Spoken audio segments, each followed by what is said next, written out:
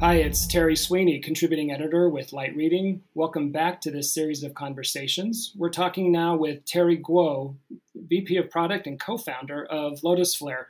Terry, thanks for joining us today. My pleasure. Now, you were at both Facebook and Microsoft for a number of years in similar product roles. What had you leave Facebook and leave to start Lotus Flare? I left in 2014, and really there were two driving forces behind why I left Facebook. The first one was I saw a business opportunity. Sure. And really, when I was at Facebook, I went through some kind of the time where Facebook went through the super high growth period. Facebook was really good at doing two things. One, they were really good at building scalable software and infrastructure, and then running them cheaply. Second, they were really good at growing their user base. And at the same time, I was also working with a bunch of mobile operators when I was in my role at Facebook. So really the opportunity we saw was, how do we bridge those two worlds together? How do we bring what Facebook does to the mobile operator world? Sure. And that was the premise on which we started Lotus Flare.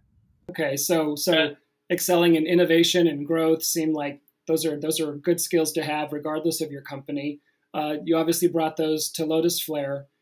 Talk a little bit about what the product is, what the remit is for Lotus Flare, and how you're carrying that out. Yeah, if you think about the mobile operator software stack or infrastructure, it's made up of three parts: radio network, core network, IT, and user interface. When we started out, our goal was broad. We wanted to say, how do we redo the entire software infrastructure? But of course, we can't bite everything at the same time. So we focused on the IT and user interface portion of it. The goal was very similar. The goal was, if we had to reimagine what the IT stack looks like for our operator today, if we had the chance to rewrite it, what would that look like? And that's how we thought about, the building of our product. And over the last 6 years, we've actually, built this stack. And with the focus on the IT part of it, we made it simpler. We made it cheaper to operate. We made it more extensible. And we made it much more flexible, so future-proof, because operators of business are changing all the time. And we wanted to make sure that they can react to the ever-changing kind of business needs. All right. As you look at the 2020 landscape, you talked about simple, affordable, and extensible. What other trends do you see reshaping this landscape that we find ourselves in right now? Right. We see a lot of stuff. First is, I think most people see this, a lot of operators are already going through this transformation where they're trying to move away from physical interfaces, storefronts, moving into more digital channels. This pandemic is actually making that, accelerating that need. And if it's no longer a kind of nice to have, we say it's more becoming a business continuity. Sure. The other thing we see is, of course, everyone talks about 5G. So I think 5G is definitely a trend. All the operators are looking at, hey, how do I capture the value that 5G is going to create? One of the things we do with our stack is we are trying to build a flexible platform that allows operators to actually innovate and capture the value upstream. Because if you think about back what happened in 4G, operators spent a lot of capex, built out a lot of infrastructure. A lot of the value was captured by people like Netflix and Uber and Facebook. Really, I think for a lot of operators, the question to answer is, how do I capture that value for 5G?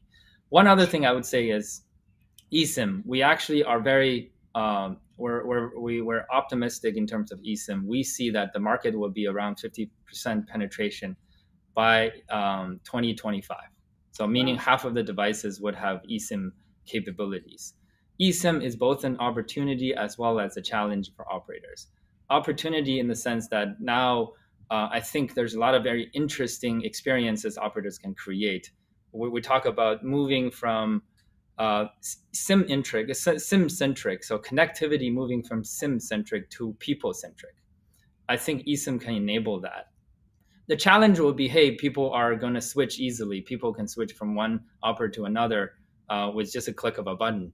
How do you build that loyalty across your base? So I think that's going to be a challenge. All right. Real quickly, how else do you see Lotus Flare's products helping telecom operators?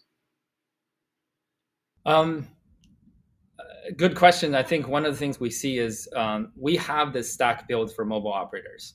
But as we were building it, one of the things we realized recently is the stack we build actually is not just for the core wireless business. Okay. It works equally well for some of the adjacent space.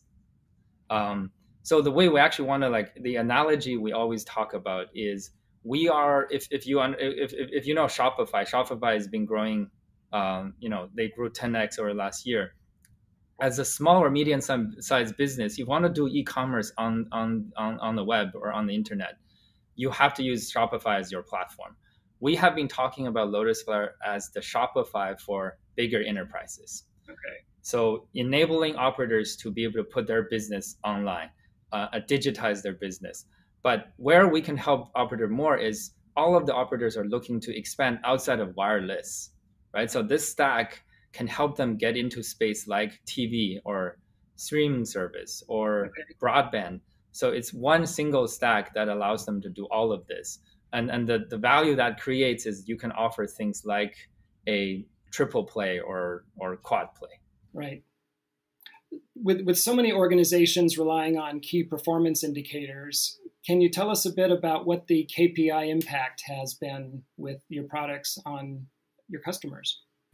We have a lot of really great case studies around what the impact we're able to make. Just to kind of talk to you about a couple of these. One is, we engaged this operator in Asia. They were going through digital transformation. One of the questions they asked is, how do we get more users to interact with us on digital? So that was the challenge. And we essentially went in, deployed our platform, but also worked alongside of them to really grow their digital footprint. The impact we were able to make there was over the 3 years, we're able to grow their digital footprint by 10x compared to. So that was one really kind of thing, something we're really proud of. The other one is more of a deeper integration. So we have, as part of our stack, we have a charging and policy engine. And that piece of software or technology traditionally is very, very expensive and hard to integrate. So one of the things we did is that piece of technology now runs in the cloud natively. So we can deploy that anywhere and be serving an operator in a completely different country. So one of the deployments we did was exactly that. So not only did that reduce their operational cost by 50%, it also made their business process a lot more flexible because of the capabilities we built into this new charging and policy engine. Wow, good stuff there, Terry. Thanks for walking us through that. And thanks for joining us today for this conversation. Thanks, Terry. We've been talking with Terry Guo, VP of Product and co-founder of Lotus Flare. This has been Terry Sweeney for Light Reading. Thanks for joining us today.